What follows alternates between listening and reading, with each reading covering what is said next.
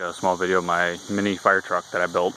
I built this thing about a year ago. I finally decided I want to put it on YouTube so other people can see it. It started off as a 36-volt club car, golf cart. It's still battery powered. I haven't found a donor cart to convert it to gas yet.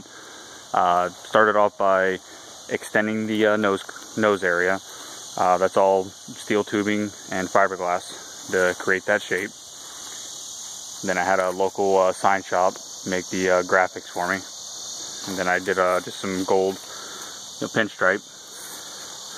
Don't mind the hole, something hit it. And then I went to the back and went ahead and extended the back end and did essentially a tandem axle, so it supports a little of the weight more. The back half is made out of steel tubing as well, but it's also, those panels are made out of Lexan, 1/4-inch Lexan, which is kind of like the plexiglass, but it's the oil base product, so you can hit it, bang it all you want. It doesn't crack, doesn't break. Pretty much everything on this golf cart, except for the stuff that's clearly store-bought, is handmade. Down from the pump panel, the Halligan bar, the fire extinguishers, the hard suction, that's all handmade.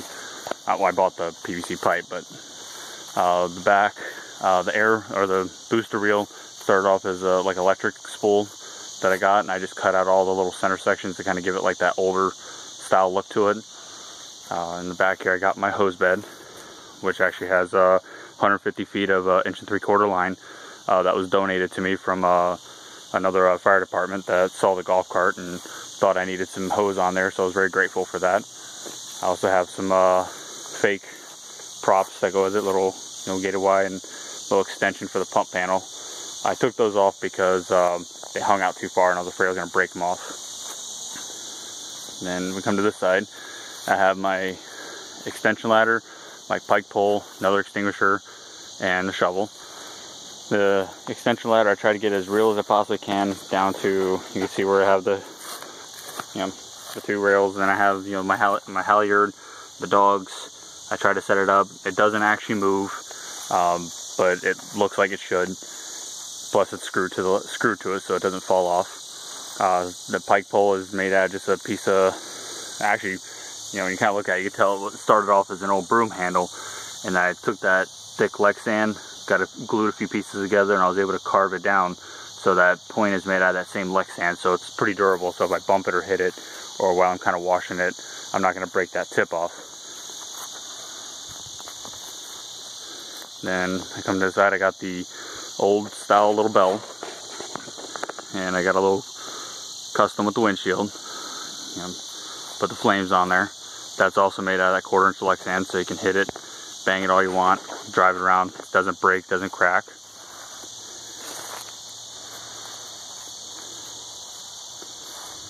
And then I also had, this thing has pretty much all the bells and whistles minus a working pump.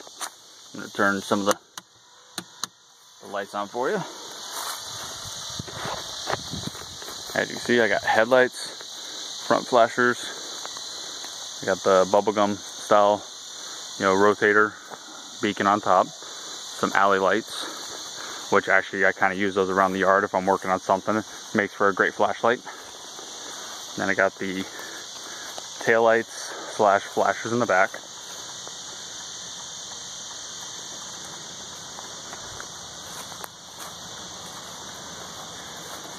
And then the all-important part that you must have, we have the cue.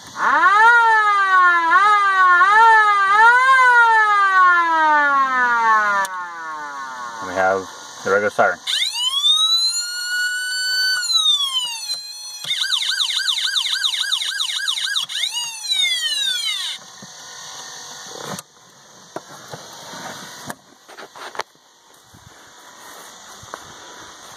Back off, give another distant view. Thanks for watching.